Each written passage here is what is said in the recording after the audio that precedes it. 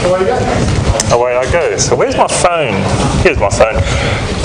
Does anyone remember the OpenMoko? Yes. Anyone got an OpenMoko? Not so many. They sold, I don't know, a few thousand, I think, and there was a lot of buzz, but it kind of fell flat, you might remember. There was a few hardware bugs and the software never was really good, and a few people used them. I used mine religiously because I wanted to, even though my wife thought I should get another phone because she wanted one that was reliable. But yeah, it was fun. It was fun to play with, but it was always a little bit behind the times. There was only 2G connectivity. The network data was really slow and all sorts of stuff. And so about, let's see, 2.5 years ago, this group, Golden Delicious, who are not a cheap Chinese phone manufacturer, they're, I don't know, moderate expensive German thing manufacturer, decided to try and reboot the whole process and created what is now called OpenPhoenux, which has got letters out of the word phone and letters out of the word Linux and joined together.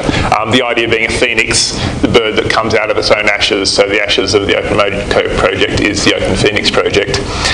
And that's what I wanted to talk to you about. I've been spending a bit of time with it over the last 18 months or so. So basically, initially at least, it's a new motherboard for the free runner. So this is an even though it's the same box I bought, I don't know, 3 years ago for the OpenMoko that says Neo on the front, the same battery, the same speakers, the same aerials, antennas. It's a new motherboard, and you can see, hopefully the picture of the GTA 04 is a bit dark there, but GTA I think stood for GSM, touchscreen, accelerometer, something that's an odd collection of bits. But the thing I noticed when I looked at it is everything seems a little bit smaller in the newer thing, I guess, miniaturisation. There's also less shielding. I'm not sure if that's important or not. It doesn't seem to be. It seems to work, so at least mostly. For instance, things were bigger. Like in GTA 02, you can see this bit up there. There's a module that was added over from the 01 to add Wi-Fi, and they added that little Wi-Fi module, and there was no more room for stereo speakers. In fact, it's exactly where one of the speakers should go. So the free runner only had one speaker, so you couldn't get a stereo effect when you listen to your music. Not that 1.5 inches is enough to give you stereo, I don't think, but anyway. Whereas with the 04, that's the Wi-Fi chip there, that's a GPS chip, and that's the processor, and the big thing at the top is the GSM bit. So everything's a little bit smaller, so it's probably a little bit easier to squeeze it in, possibly a little bit cheaper to make. Here's a picture in more detail of what's on the motherboard, if you're interested. It's got a bunch of sensors. Unfortunately, there's no blood pressure sensors, but there's an air pressure sensor. I was thinking, you know, this has got lots of sensors in it, but they're none of the ones you want for medicine. So it's got barometer, it's got accelerometer, it's got compass and magnetometer, gyroscope. It's got FM transmitter and receiver, which haven't actually got working yet, but it's got a number of bits and pieces that can be fun. But basically it's got phone functionality as well. So it's got 3G network connectivity, USB 2 rather than the old, which the original one was USB 1. So it's just all a little bit better, a little bit faster. An OMAP processor that is about 800 megahertz. Yeah, that's what it's. I think some of them go up to 1 gigahertz. Anyway, so it's just a slightly better motherboard. But it's more than just a motherboard, of course. Not everybody can get hold of one of the old phones, so you can still occasionally find them on eBay. So we can print our own cases to put them in. I don't think this sort of maker technology was around when the original free runner was made. But it's at Shapeways. You can sort of send them off a 3D CAD file, and they'll send you back a bit of plastic. And these are what these photos are. Some of them are actually the real plastic. Some of them are this is like a 3D rendering of what it would look like. You can see a little hole there in the back cover. That's because there is an optional camera. I haven't got one yet. But you can get a little camera to make it like a real phone. But yeah, so obviously these pictures you'll see here, they're a different colour than the original, but they're the same basic bits of plastic. The blue one's one I may actually get, because that holds the 2 internal speakers, and I've only got a different bit of plastic that only holds 1 internal speaker, and I really want that stereo separation, and I can have it now with the 4, so I might get one of those. I don't know. But if you don't want the old-fashioned plastic, because we've got all the specs, we know exactly what the sizes are, and we've got all the original diagrams and stuff, people have made their own. And I think the wooden one wasn't entirely made by hand. He had a drill on a maker thing program to drill the right shape, but I'm not sure that wooden phone is quite. But then the metal one looks a bit big and clunky too. But then these days that looks a bit big and clunky. So I guess if I'd made that myself, I would think it was awesome. And that's kind of what it's all about to some extent. It's making things yourself and being able to make it yourself. And one of the things the GTO4, the OpenPhoenux gives you is, well, here's a bit of a phone, you can do the rest. You can either buy the plastic one from Shapeways and choose what material to make it out of, or what colour to put it in, or let your imagination go wild. Unfortunately, I think making the phones, the really slim phones like your modern Samsungs and so forth, are maybe a bit beyond us yet, but I would have said these ones were beyond us a few years ago, so who knows. Anyway, where are we at with the OpenPhoenux at the moment? We've had about 300 have been made. The first batch was promised, I'm running it probably about 3 years ago when there was production, and I eventually got it, was it 1.5 or 2.5 years ago? I can't remember now, probably 1.5 years ago. That was like just a small batch, I think it was about 60 or so, and they did have a few issues, hardware issues, nothing really major. And once that had all proved it, made another batch of a couple of hundred. And this is quite a different approach to selling them than the OpenMoco, which they made a whole lot and then tried to sell them. All of these were sold to pre-orders, so you had to pre-order, send in your money in advance, wait till enough people had ordered them. I never actually got as many as Nicholas Shaler, the guy who owns Golden Delicious and is making them. He wanted more, but he decided with the number of orders he got, yes, we could make it for the price. So yeah, it's been pre-ordered, so there's still a lot of risks. There's a number of boards, didn't function for various reasons, and so there have been a lot of costs. But hopefully, he didn't have to invest way more money than on the hope that people would buy them. Because of course, when the original Freerunner came out, the iPhone had only just been announced or something, so it was kind of new and different and special. Today, your Android phones really have much better functionality, faster processors and stuff. They're just not as open. So really, now the only selling point for this is it is open, which isn't necessarily going to gain quite as much. Maybe it will among us if we can afford it, but not. Anyway, so a lot of people, some people, I don't know how many, I do, use it as a regular phone. I know other people do. And it works. I think it works better than the Freerunner did, but it's such a long time ago that I using that. I have a selective memory. The 3D module works. It kind of crashes sometimes, but it's probably documented. Maybe it's crashing because I'm sending the wrong commands to it in some way. There's this kind of standards for how to talk to a 3G, all these add commands, but they're not exactly standard, and how to respond in unusual circumstances, or what all the error codes mean is a bit weird. So, but I think we're slowly sort of figuring out what things cause it to break and then stop doing those. It's got an FM radio, which would be cool because I like listening to classic FM, but I don't have a driver for that yet. It may be possible. It's just like it's an I2C device and an audio device, and the audio side, driver side, should be really easy to do. And then an I2C command, just to send commands to it, should be able to be done from user space, but haven't got that yet. 3D acceleration is a closed source blob you get from TI. I don't really care about 3D acceleration much myself, so I've not looked into it. Other bits and pieces. Power usage I'll get onto more in later. It's actually not too bad at the moment. Some things happened since I wrote these slides. Oh, my last point there I was going to highlight, let's say, still plenty of room for improvement. One of the areas of improvement is the new boards coming out. This is a sales pitch. You should all buy one, because that way, you should all pre-order one, because that way they'll actually go ahead. So this is the A5, I've got the A3, each A is like slight improvements. The schematics have already been made available, it's kind of finalised. The sensors have been upgraded, not to blood pressure monitors, but the old ones you just can't buy anymore. The turnover of these bits, as you probably know, is too high to really assume that the same bill of materials will be available a year or two later.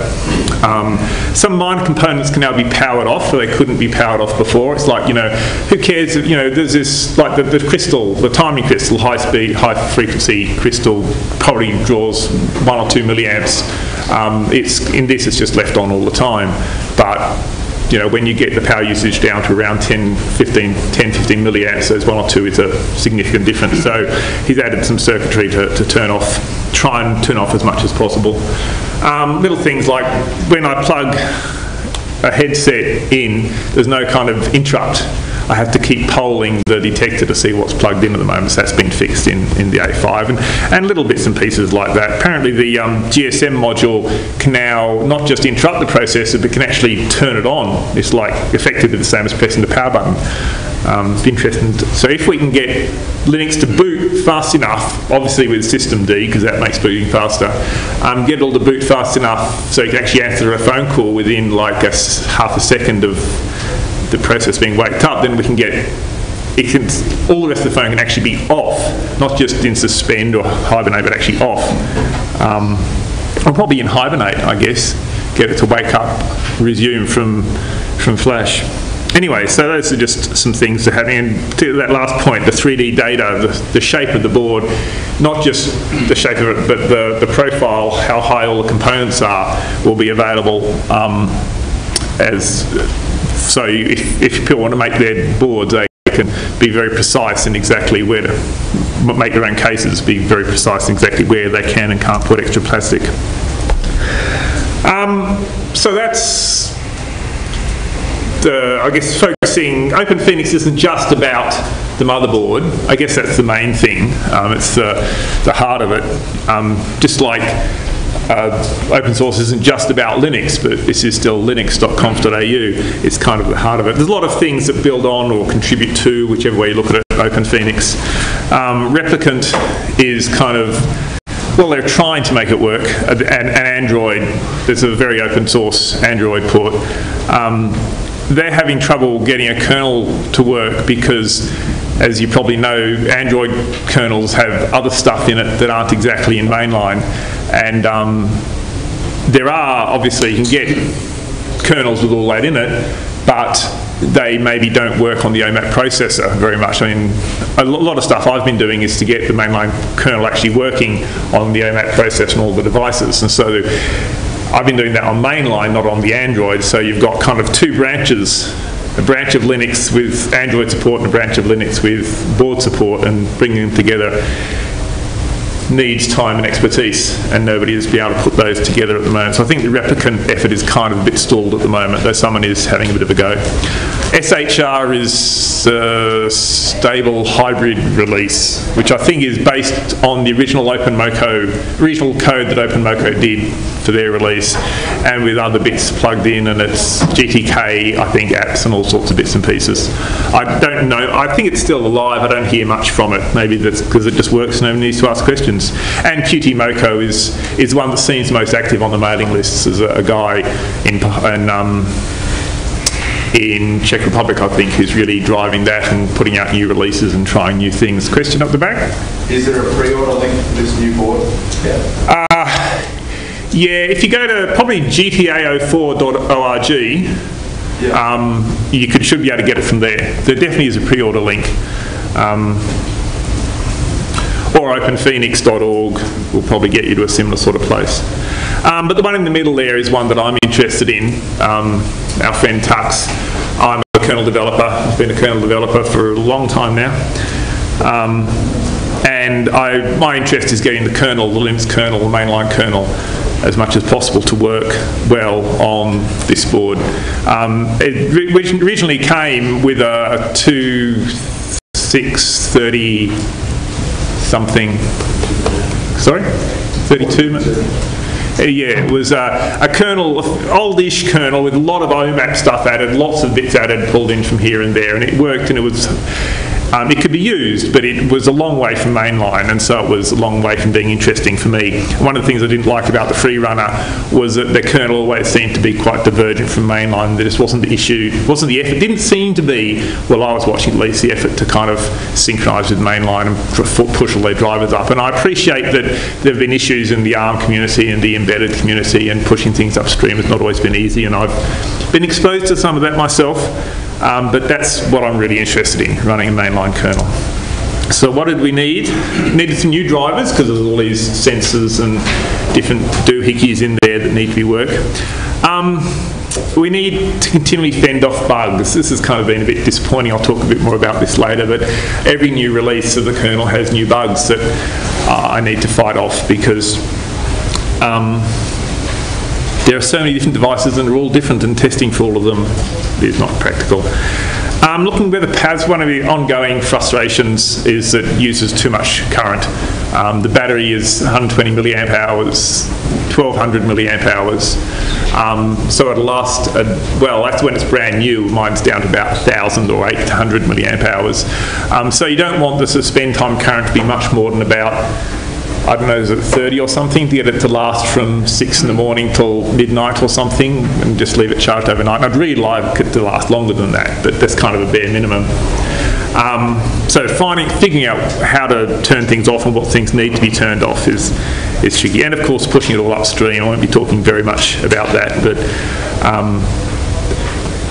it's always fun seeing your patches appear in the mainline kernel, and I've had some positive experiences there, so that's good. So what drivers are needed? Well, it's got, let's go through this quickly. There's a LED driver, so it's got 2 LEDs. That's one disappointment. The original free runner had a blue LED, this has only got green and red. I mean, that's just so ordinary. But the LED, do they? That's probably the problem. Anyway, the LED driver can blink the LEDs in hardware, so you can tell it an on time and an off time, and it'll do the blinking. So you can have the LEDs blinking saying, I've got a new message or something, while the CPU is in suspend, it's not doing anything. So that's a good thing. And there's a really nice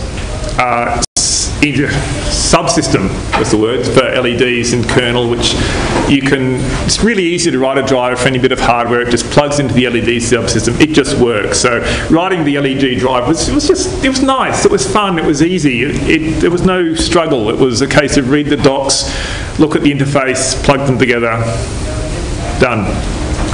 So that was the first biggish bit of code out of this effort that went in, apart from little bug fixes. Then there's the accelerometer.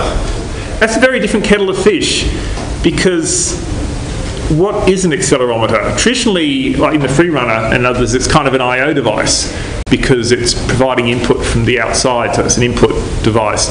But the input, so as an input, using the input subsystem, the same as keyboards and mice and joysticks and various other things. But the input maintainer didn't like that idea, and for good reason, because the input subsystem is really for input from people, no human input. I'm trying to say something to you, and the accelerometer, and so it's usually events that the user generates. You know, a mouse that's sitting still doesn't generate any events. As you move the mouse, as you do a deliberate action, it causes events to go in, and that fits. It's a nice model.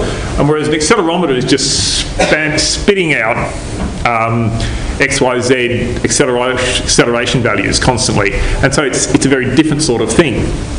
And he has let some drivers come in for the accelerometer drivers for the input model, the input subsystem, but doesn't like it. The alternative is this IIO thing, industrial I/O, which is relatively new. It was in staging for a few releases. It is in mainline. It's out of staging now. I'm not sure it's exactly a perfect fit either. It feels kind of clumsy to me, IIO. There's lots of configuration. Then maybe you need lots of configurations, options so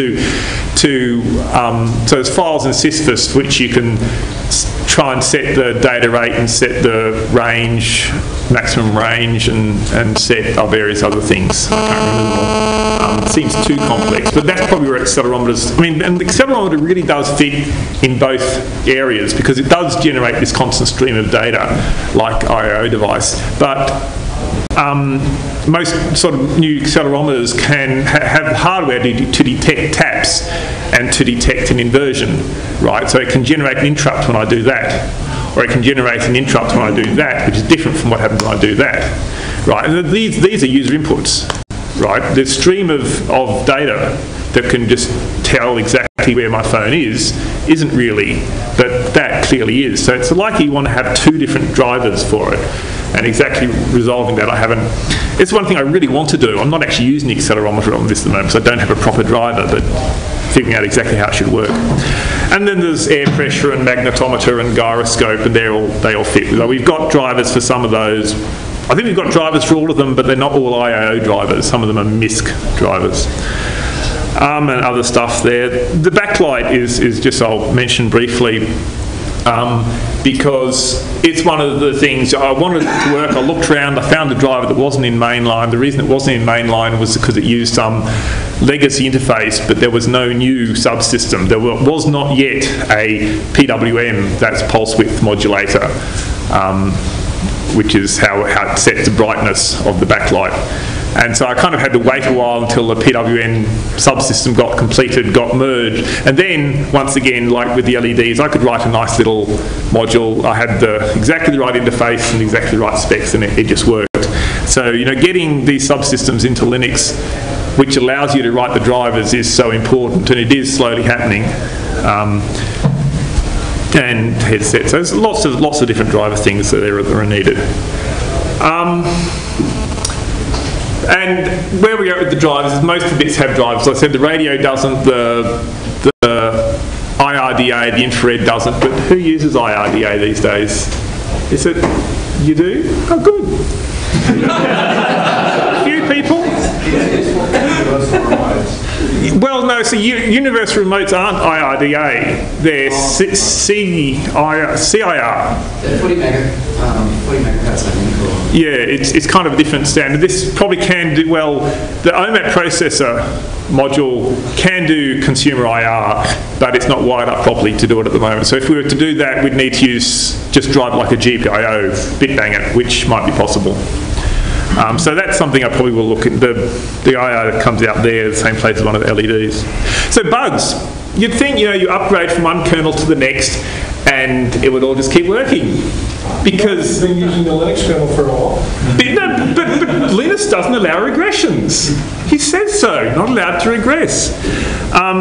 So starting at 3.2, I basically, I first got this working on a 3.2 RC and got it, 3.2 was kind of working, and then 3.3 and 3.4 and 3.5 I upgraded each time. And each time I hit bugs. I don't remember what they all were. I'll probably find in my Git logs if I really wanted to. I skipped 3.6, so my last jump was from 3.5 to 3.7. And I thought I'd just sort of quickly go through the bugs that I hit. And they're kind of all over the place. So the Wi-Fi chip in this is connected via SDIO, SD as in SD card. So it's like there's two MMC, I don't quite follow these acronyms, but there's two MMC interfaces, one for the internal SD, micro SD card, and one for the Wi-Fi. And the SDIO driver wouldn't suspend. It would, so you go suspend and the SDI drive, something's wrong. And this is actually something I'd fixed earlier. It was really weird. So Raphael, the power management guy, made a change to power management, which is incredibly complex. Even once you understand it, it's still complex. And which was a sensible change, but SDIO was doing something kind of weird that didn't work together. So it caused this problem again, and I talked to him about it, and we fixed it. And that was all good, but then somebody did some code cleanup and ended up exactly reverting his fix because the fix looked wrong. Because it kind of did, because the code's so complex. But anyway, I got that read. Then we could suspend, but Now when it resumes, you can't find the Wi-Fi anymore. So this is a different problem, completely different problem. The way the SDIO works is it says, well, when I'm going to suspend, I can do one of two things. I can actually tell the driver to suspend and let that work, or I can just pretend it's unplugged. Because, you know, it's an interface you're allowed to unplug things from and plug things back in again, so that should be fine. The Wi-Fi driver, when you ask to suspend, it says, well, look, nobody's configured me for wake on Wi-Fi, so there's no point really suspending. I may as well just be unplugged. There's no point. So it says fail. This is what was causing the problem before, in a way. The suspend routine says fail. And so the SDIO driver says, oh, he can't suspend, it's all right, I'll just turn him off, not a problem. The only way I can turn it back on again if you just do a rescan, if you have to rescan the bus on resume. And so it was rescanning the bus on resume, which is a bit ugly, but it worked. Anyway, somebody decided that devices that were marked not removable, and the Wi-Fi is reasonably marked not removable, there's no point rescanning for them, which sounds to be true, except it's inconsistent with this other principle that's in the SDIO driver. So it's complicated. People don't really understand the whole picture. I get this feeling a lot, and I'm sure it's true of myself too. People don't understand the whole picture, and they make changes and break things. And that's what happened.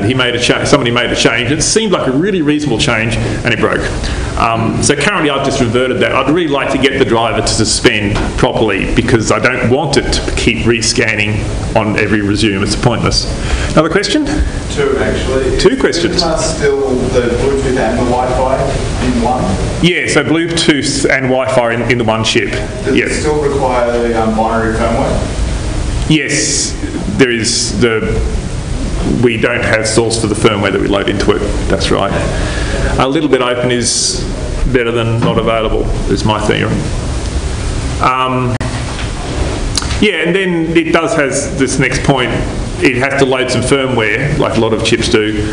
And somebody had async firmware loading, which sounds like a good idea, and it just didn't work for me. And I sent him email saying it doesn't work for me. And usually I would send email to maintainers, like it's really helpful. I just never got a reply from him. Maybe I went to his spam folder, I don't know.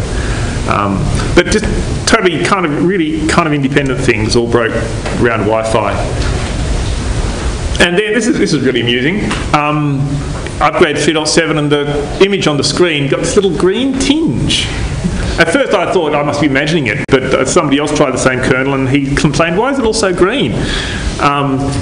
And I had no idea. I eventually had to do a git bisect, which is kind of difficult because I've got this all extra stuff added to it, and so I had to kind of strip the extra stuff I had down to just the minimum to get it to boot, turn on the backlight and show the display. But I managed to do a git bisect, and I found this really obscure patch where it was actually really good. A positive patch was cleaning up. There's lots of places in the code where it has this things like CPU is OMAP 34XX, or if CPU is this, do that funny thing, else if CPU is that, do that funny thing, which is really hard to read. And so what this patch was doing was factoring some of that out and introduce some data structures with this feature flags, feature DPI uses VDDS DSI, which probably means something to somebody. It tends to make sense. Instead of having all these tests, is it an OMAP this or an OMAP that or the OMAP other, says if it has this feature, do this, which probably makes the code a lot more readable.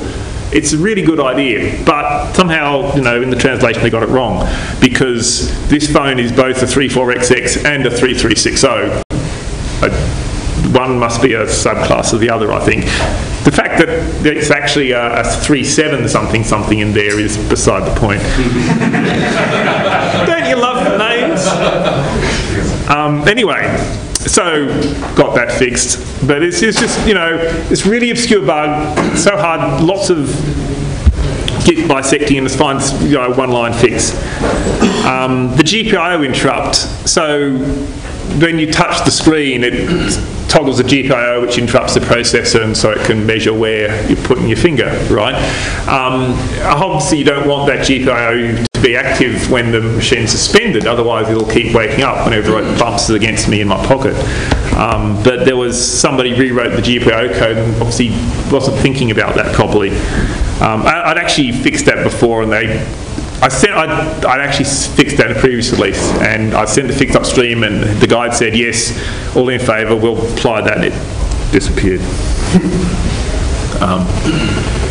Another one of these, it's too complex for people to really understand, I think, and I feel this is an important role for Linux Weekly News to really document it all so that more people can understand it.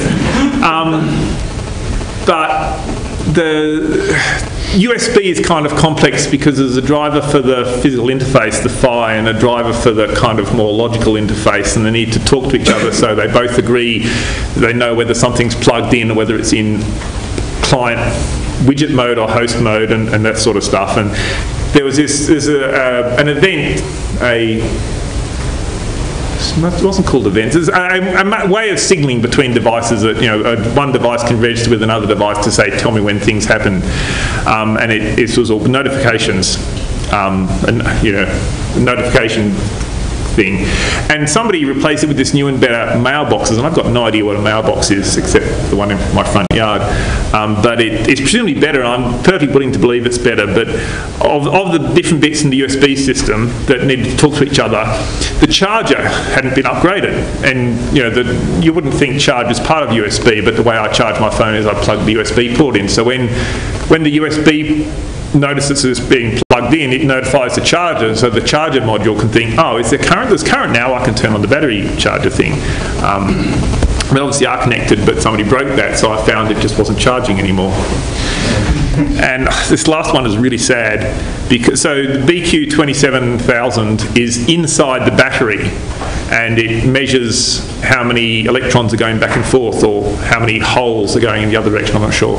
And it keeps track of what the charge is, which is all good, and that uses a one-wire interface. There are other slightly different versions that use I2C interfaces and so forth, so there's a few different BQ27Xs, and somebody added support for the BQ27425, and if you look at the code, nobody had reviewed the code. I'm sure no one had reviewed. He hadn't read it himself, because it added a line somewhere that said, if it's something like set type equals BQ27425, and then if type, it's like he'd put in for debugging and never removed it. I don't know, it's just like a two-line fix, but took me, well, that one didn't take me too long to find because it was kind of a recent change. It was pretty obvious. So what's the big picture we learned from kernel bugs? It just keeps happening. It was different bugs from 3.2 to 3 and 3 to 4, and some of them recurring, which is really sad. But there's always new ones, and it's just complex. The Linux kernel is actually, now that shouldn't scare you off. It's fun. There's a lot to learn. There is really a lot to learn. And the introduction of these things like the subsystems, the LED subsystem, the PWM subsystem, the new stuff we've been reading about, improvements to the GPIO subsystem, they're really good. Make it so much easier to write drivers and consequently so much harder to write bugs. Not impossible, but harder. So it's good to see that happening, but something I personally think the power management subsystem is too complex and needs to be kind of really deeply rethought and rewritten. But having spoken to Raphael about it a bit, it's actually really difficult to get something that works on a thing like that, which has no firmware support for power management, and also to work with what's the firmware power management on ACPI, yeah, and also works with ACPI, which imposes its own rules and still makes sense. It's not an easy problem, but currently it's not a good solution. But yeah, regular testing seems to be the only answer. Basically, I really want to do every release as it comes out so I can catch just the 2 or 3 bugs at a time and hopefully get them fixed upstream rather than having too many at once. And of course, when I have to go to a Git bisect, the smaller range I can do it through, the better. So upgrading at each release. And so the other reason I want to have more people with these, so more testing. The code's definitely getting better. As I said, a number of those bugs happened due to patches that were really making improvements.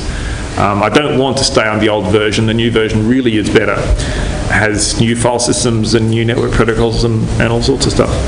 But it's a struggle. It's an ongoing issue. And I expect it's not just me. I expect, the Android developers are facing the same thing, and that's why a lot of people are probably kind of stuck on slightly older kernels, because it's a struggle to upgrade sometimes. Okay, what about power?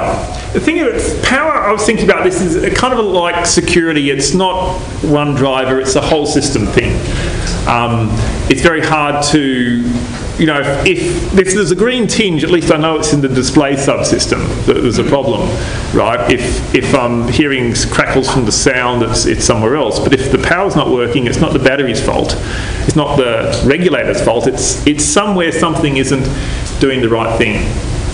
Now, there's a school of thought that says we shouldn't actually need to use suspend to save power. We should just have runtime management sort of bring everything down to a low state. And while I think it would be nice, I actually think that's probably impractical in practice. Not actually practical. Very kind of ideal and be nice. I'm not sure we could make it work. So I'm not actually focusing on that. If somebody else would like to, that would be great. I'm sure it'd be good stuff there. But so my goal is pretty much entirely what can the power usage be in suspend, because most of the time my phone is asleep. I accept the GSM module that I can't control anyway. So the goal, and I don't know what really to aim for. I'm not the hardware geek particularly. I know what a volt and a milliamp are roughly. But I understand that the GSM module by itself, when there's good signal coverage, shouldn't use more than 2, 3, maybe 4 milliamps at 4 volts on average. If you're in a bad coverage area, it tends to go up because it's shouting more, come and talk to me. But in the city, it should be around about that. And everything else shouldn't really, most of it's turned off, it shouldn't really be using that much more than about the same. It might be a little bit optimistic, I don't know. Where are we at? Well, when I wrote these loads, we were at about 20. Now it's more like 15, because I finally figured out something that I've been working on for a while. But how does one get there? I want to sort of go through some of the struggles. And I was early on thinking, well, how can I approach this problem? How can I narrow it down? I can't put in printfs and stuff.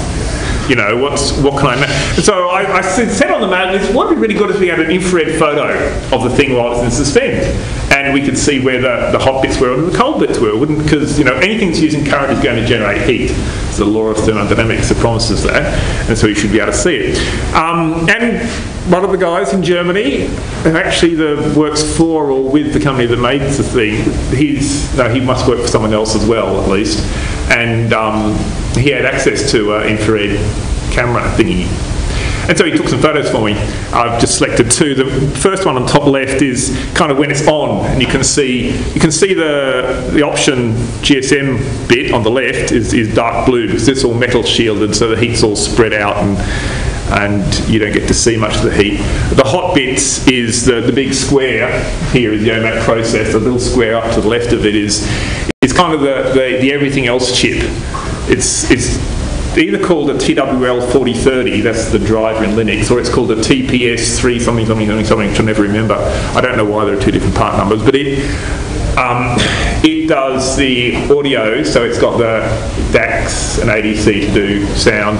It does the USB 5, the port out here. It does real-time clock. It does the battery charging. It does the regulators for all the almost all the power supplies. It's got a couple of GPIOs we don't use. It does 4 or 5 or 6 other things that I can't remember. It's kind of the everything else chip for a mobile phone, I think. So it's using most of the rest of the power. And so that's just to give you a picture of what it looks like. He tried putting in suspend for a while, and then getting a photo of it, and getting a photo as it turned on. And that's this one, and it's all the same colour, just about, which is, I'm hoping something would stand out, but nothing really does, except this little thing up here, which happens to be the RS-232 driver. As you might know, RS-232 works with like 12 volts, and everything else there is around 3.5 volts or 1.8 volts. So it's got a little charge pump in it to create the extra voltage. And the result, the thing is, when you actually have an RS-232 cable plugged in, it's actually doing all that, and it's burning, I think it's burning about 5 milliamps. when you unplug it, it goes away. And of course, when I'm using it, it's unplugged. But I was doing all my testing at this stage with the serial cable plugged in, so I could see what was happening. So as soon as I stopped testing, the current usage went down, which is kind of good, but it wasn't really a big step. So, but unfortunately, it doesn't really show us anything else. So where else? Yeah, so the RS-232 draws current whenever it's plugged in. Obviously, you've got to make sure all the doobies in there are turned off. Turning GPS off, obvious thing to do, not actually all that easy. This is kind of a rant, maybe more than anything useful, but the GPS has got a pin, one of its little pins on it. You can use different voltage levels. It's an on-off pin, but it's not exactly an on-off pin, it's an on-off pin. So you pull the line down and up again and it changes from being on to off, or from off to on.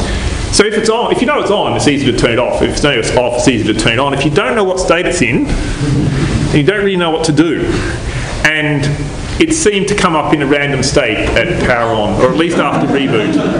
I'm not sure if maybe the line was a bit... don't know. It shouldn't really be random, but the evidence was that it seemed to be. The only way you can actually know if it's turned on is it's got a serial port, not RS-232, but UART, so TXRX. So you can watch it for sending characters to you, because it sends you something, a message every second. So the original proposal was just we'll use the space code that listens on dev TTY whatever, and if there's anything coming, then toggle the line until things stop coming. But being a kernel geek and I wanted to make it much more reliable than some little user space program. So I've actually got a driver in there that. So on the OMAP 3, like most system on a chips, you can reprogram a lot of the pins to do various different things. So I reprogrammed the RX pin for the UART to be a GPIO, so I can get an interrupt whenever it changes. So when I want it to be turned off, I reprogram it to be a GPIO. If I get any interrupts, I toggle it and then wait at least a second before trying again. And that's effective. It's kind of ugly, but it's effective, and effective is important. The other side of that is, what is the user space side of the question? How does user space say turn on or turn off the GPS? And the original sample kernel you can have GPIOs controlled through sysfs, and the suggestion was just do something through sysfs, which I didn't like either.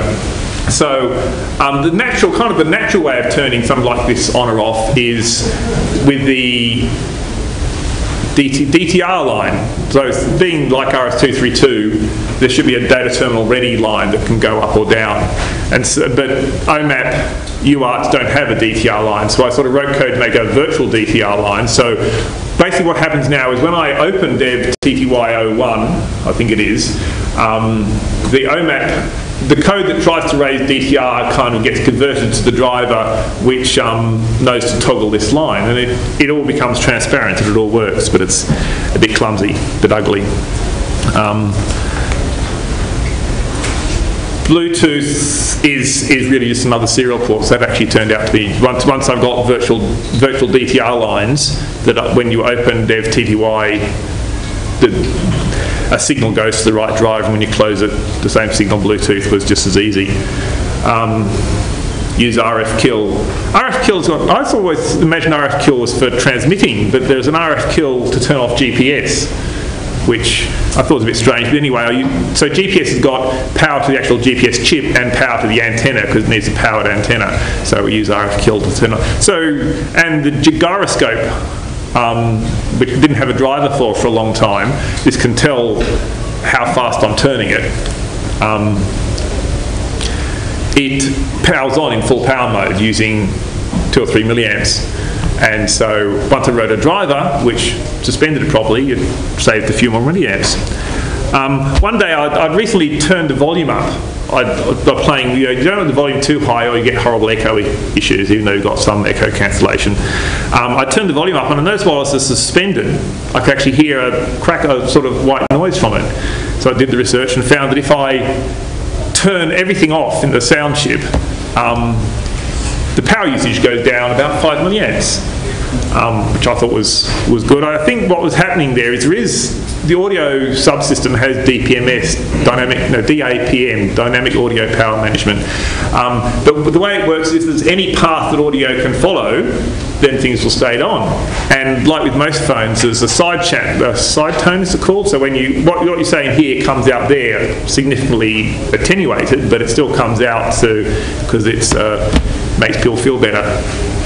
It feels like you're talking to something and not to a blank wall. And so muting all of that, and suddenly it all turned out. So a lot of those tricks for the tricks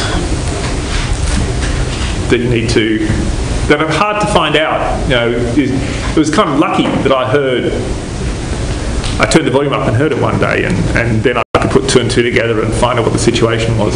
Most recent change is a thing called off mode. So the OMAP processor, has got lots of little modules inside the OMAP system on a chip, and each one can be active or not active, or in retention mode or off. And retention mode is kind of a low power mode where it still actually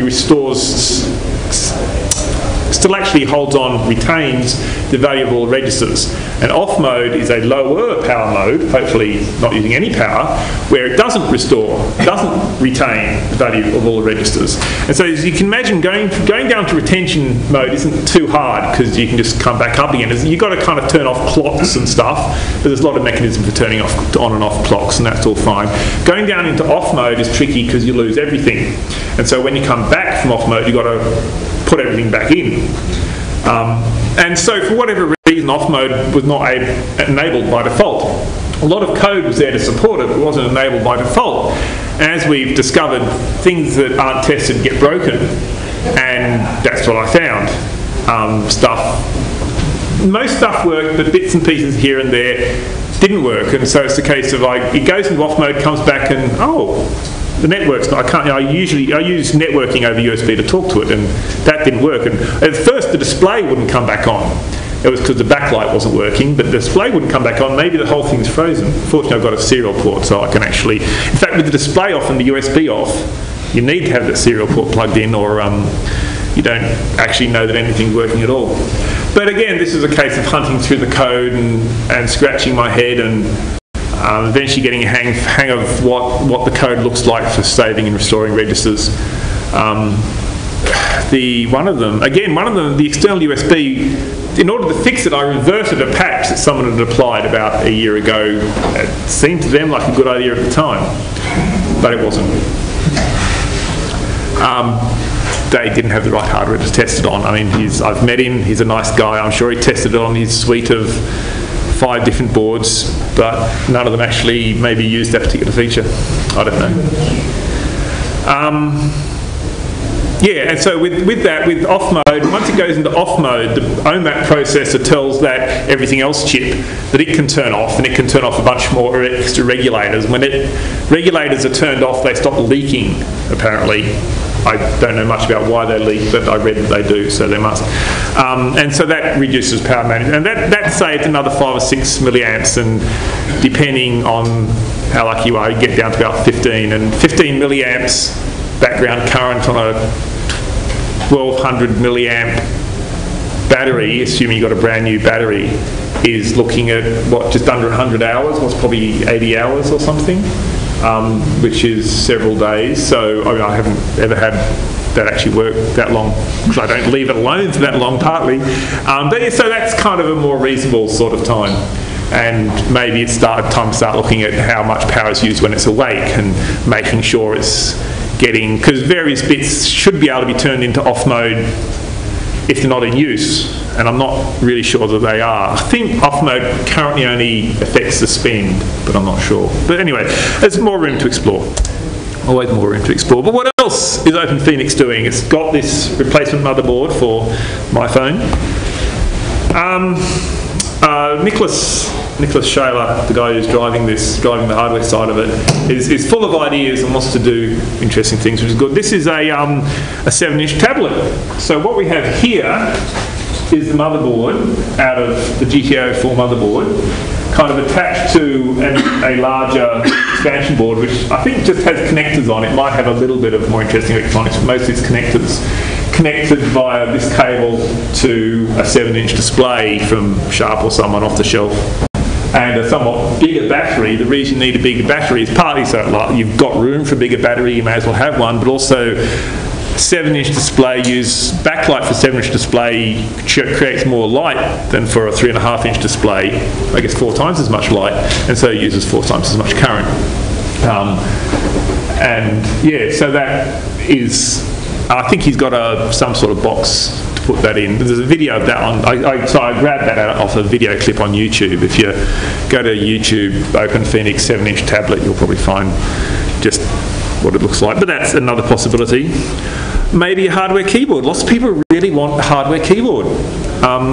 Yeah, maybe. I'm not that fussed, but there's probably a place for it.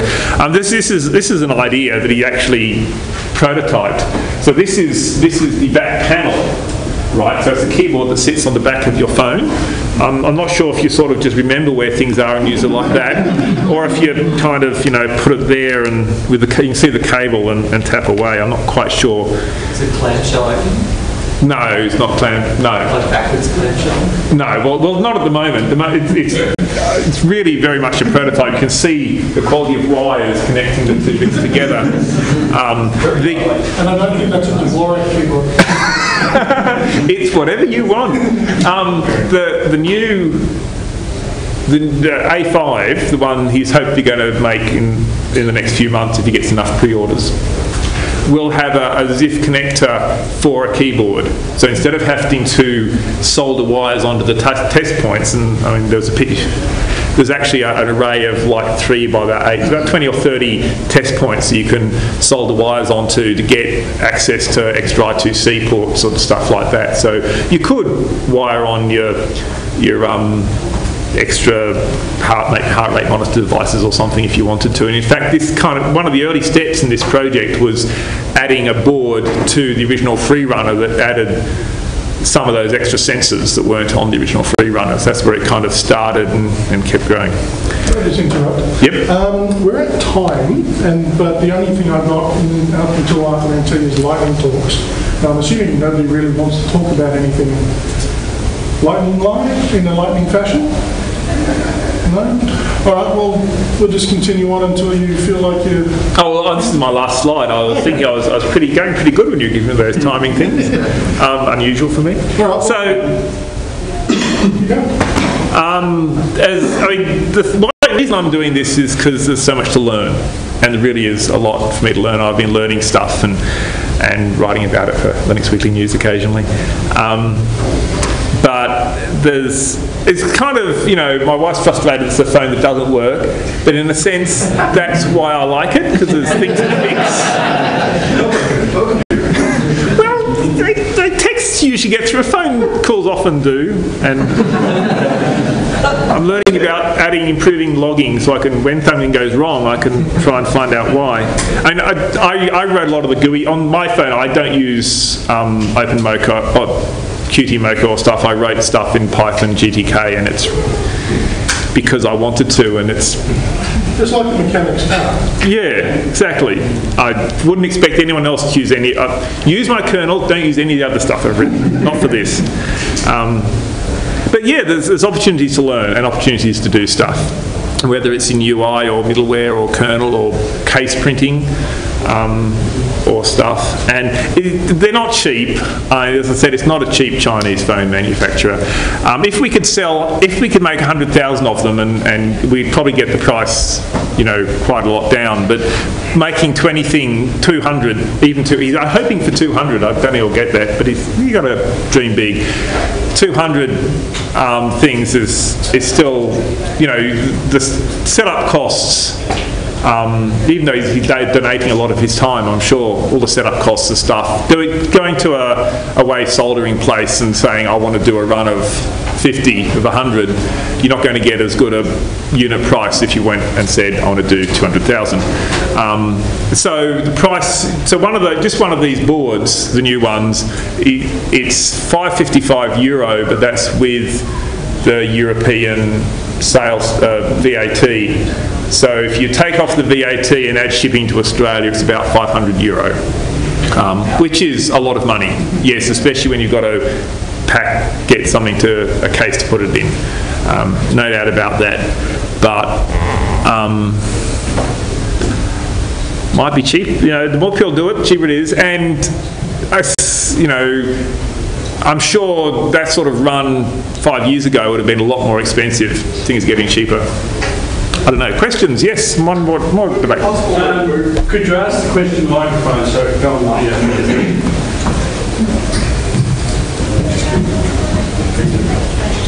Would it be possible to boot the OpenPhoenux operating system or the frameworks on a retail phone?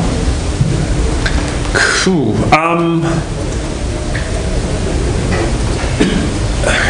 Yes, I think so.